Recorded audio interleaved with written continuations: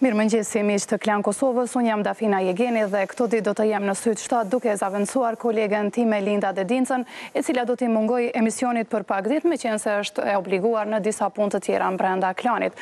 Atëherë për të mos zgjatur më shumë, kalojmë në temën e ditës së sotme. Flasim për Agjencinë Shtetërore për Mbrojtjen e të Dhënave Personale.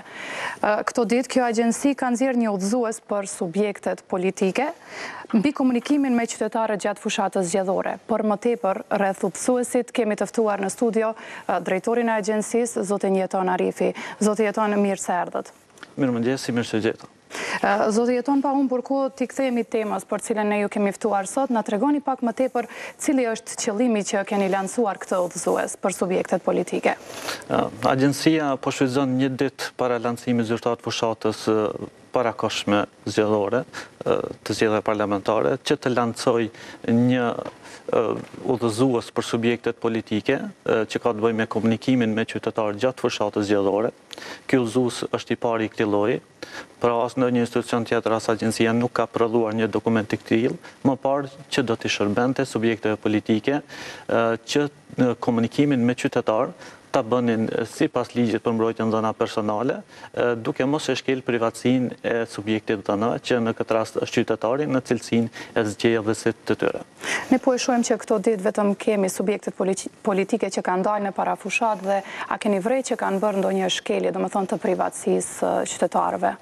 Gjatë zgjedhjeve të mëparshme, do të thotë vitet të kaluara, ne kemi pasur në vazhdimsi ankesa nga qytetarët për shfrytëzimin e dhënave të tyre personale, në këtë rast numrave të telefonik, adresave të postës elektronike, kështu me radhë, të cilat janë shfrytëzuar qoftë nga operator të telefonisë mobile, palë të ndërmjetme, që kanë pasur marrëdhënie kontraktuale me operatorët e telefonisë mobile dhe me përfaqësuesit e subjekteve politike respektivisht kandidat, të cilët i kanë shfrytëzuar dhënat personale të qytetarëve për të zhvilluar marketing të drejtë për drejtë politik, pra për të promovuar idealet dhe qëllimet e tyre politike.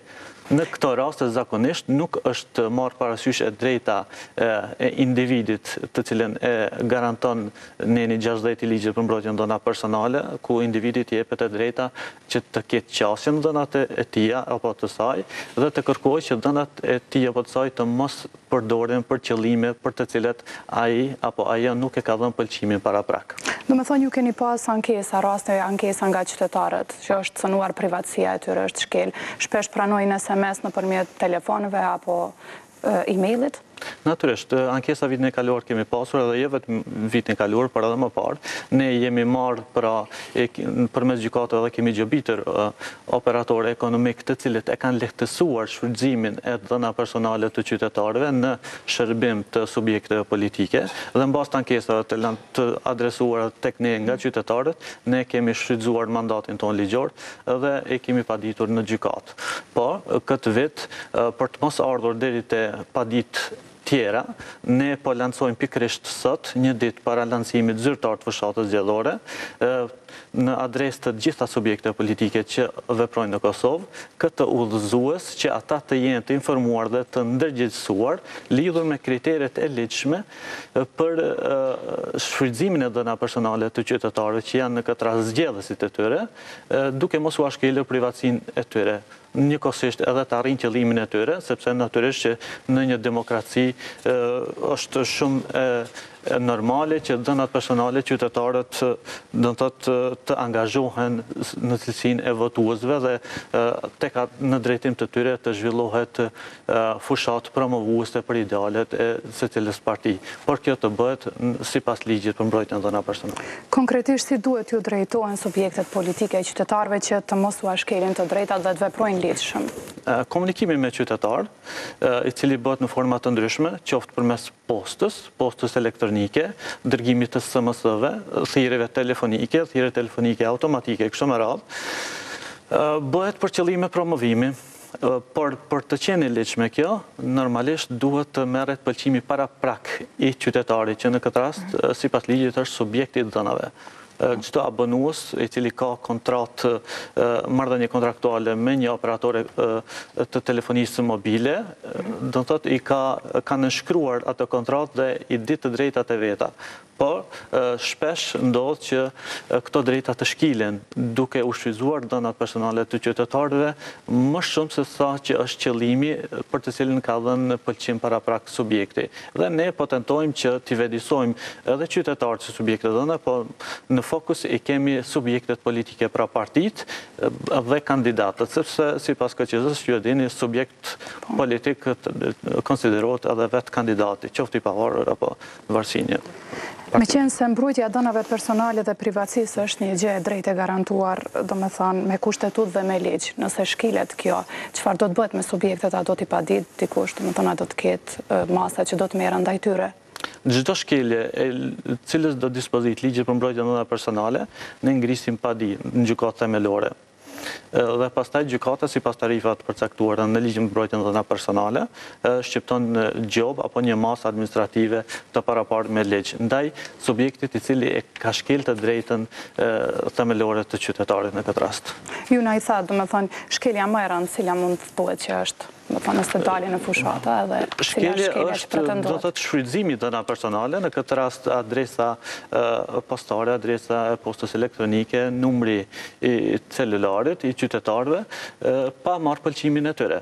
Ajo që ne po synojmë të arrijmë është që të vedisojmë në këtë rast subjektet politike që kur kontaktojnë me cilën do formë të komunikimit me qytetar, do të thotë të lënë një adresë për ta që të japin mundësinë qytetarit që të shpreh qëndrimin e vetë. Pra nëse një qytetar nuk e konsideron të bezdishme këtë formë komunikimi, do të thotë të kërkojë që të çregjistrohet, të mos pranojë më mesazhe promovuese. Pra të merret parasysh e drejta e qytetarit dhe jo të ketë një lloj marketingu të drejtë për drejtë shumë agresiv ndaj tyre.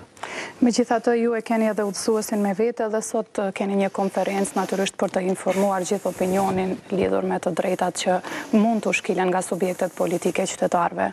Po, në orën 1 kemi thirrë një konferencë për mediume, me që rast ne do të shpalosim përmbajtjen e këtij udhëzuesi, edhe të gjithë ata që mbase nuk kanë mundësi që drejt për drejt të njihen me këtë udhëzues, përmes mediumeve të informohen më detajisht se cilat janë kriteret që ata duhet të zbatojnë, në mënyrë që mos bien ndesh me ligjin duke promovuar idealet e tyre politike gjatë fushatës zgjedhore.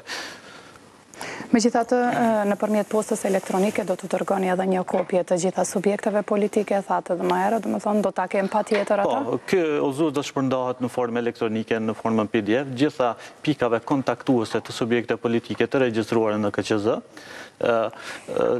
Por mund të aplikojmë edhe forma tjera, subjektet politike mund të vinë në agjencia, po të kërkojnë prej nesh në forma të ndryshme, ne do të sigurojmë një kopje secilit spal që e kërkon atë, sepse ata janë arsyeja pse kemi prodhuar këtë udhëzues, por me rëndësi është që subjektet politike të tregojnë sa më transparent rreth shfrytëzimit dhënave personale qytetare dhe të respektojnë preferencat e tyre. Dhe kur hasin në palë të cilat nuk kanë vullnet të lirë që të jenë subjekti propagandës politike apo të themi promovimit të qëllimeve politike, subjektet ta respektojnë këtë qëndrim. Pra, gjithmonë të konsiderojnë të marrin parasysh faktin që duhen të merren pëlqimi paraprak prej tyre, para se të lancojnë fushat komunikimi drejt për drejt me ta. Dhe të dhënat që shfrytëzohen gjatë fushatës të mos përdoren edhe për qëllime tjera. Gjithmonë subjekti i dhënave duhet jetë i vetëdijshëm se për çfarë qëllime janë grumbulluar, janë mbledhur ato dhëna dhe të mos e tejkalojnë këtë qëllim. E qartë. Zoti Arifi, faleminderit shumë që ishit pjesë e emisionit tonë dhe informatat që ndat me ne. Të dashur miq të Klan Kosovës, kjo ishte e tëra që kishim për sot. Takohemi sërish nesër. Mirëmbëjtje deri atëherë.